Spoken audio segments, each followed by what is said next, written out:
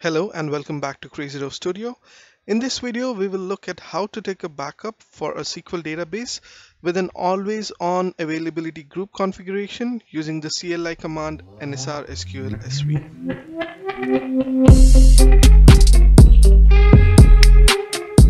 To support taking backup of the SQL database using the nsrsqlsv, there are a few prerequisites, one being installation of the NMM agent as well as the networker client agent on all the nodes that are part of the availability group.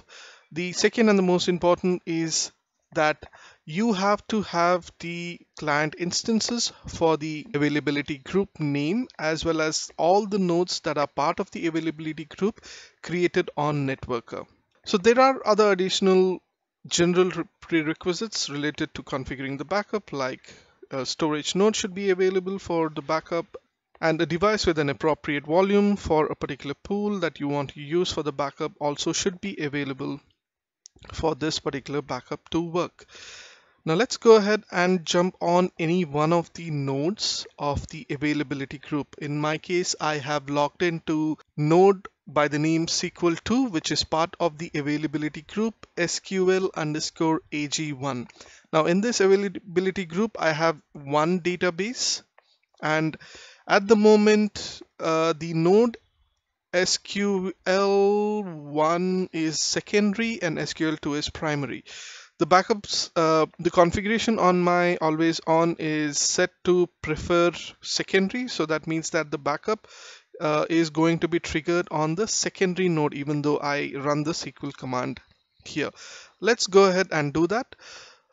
Before we run the nsrsqlsv command, we need to authenticate ourselves to the networker server, and for that we will need to run the nsr login command with the -h switch, which is for C server, so nsr linux, and our username, put in the password. So I had the host name of my C server wrong, so now that is in and I have been authenticated successfully. Let's look at the command itself and the switches that are available to me for the nsrsqlsv command. Before we run that, I just wanted to quickly take you to the save set query list and show that there are no backups at the moment that are created out of this.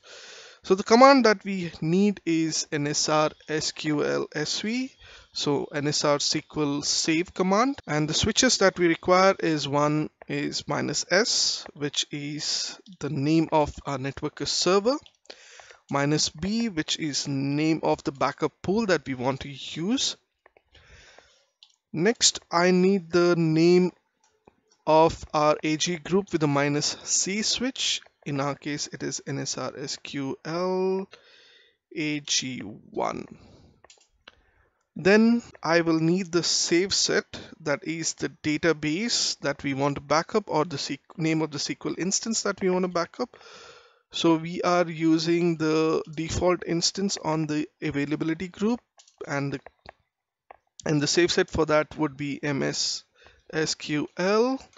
with a hash. So whenever you need to specify the name of an availability group, you need to use hash.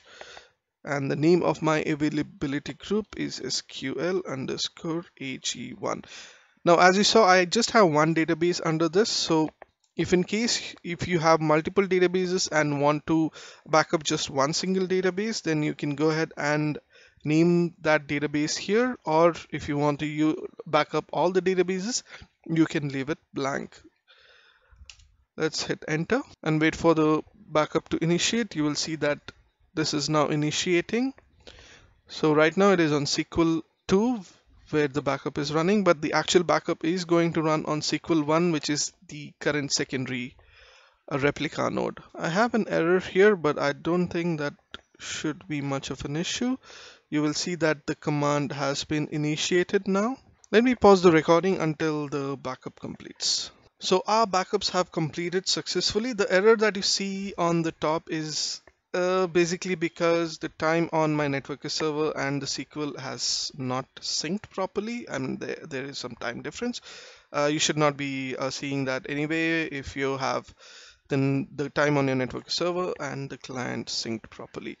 So if you see here, it lists the databases that it has completed successfully. And let's now go to the NMC, just make sure that we have that backup in here. So there we have it. So this is a very basic usage. So if in case you want to use advanced switches like splitting up the backup into multiple streams and so on, you can use the relevant switches. For more details on the switches, you can always refer to the network command app or use the command reference guide for the respective module. Thanks for sticking with me till the end of this video. I hope you found this useful. If you have any questions or comments, share it with our community in the comment section below, or you can drop me a message at my Twitter account. I will see you on another video. Goodbye.